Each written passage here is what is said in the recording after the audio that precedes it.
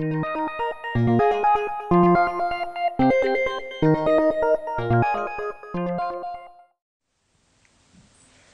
this is going to be a very short video. I just wanted to show you what is inside of a nickel metal hydride 300 milliamp hour 9 volt rechargeable battery.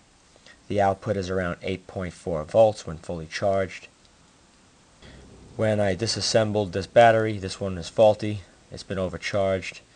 I found it in an electronic component from the dump. You pull it apart and you have 7 of these 1.2 volt nickel metal hydride 300 milliamp hour oval button batteries. And if you have to buy each one of these batteries, they are not cheap. So here's an opportunity to go out and buy one of these brand new for maybe $4, and you're going to end up with 7 of these rechargeable 300 milliamp hour button cells.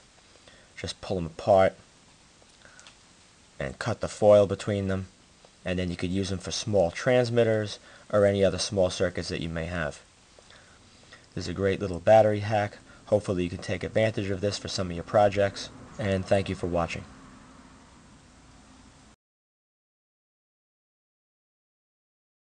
And once the batteries are removed, you'll end up with this nice little housing.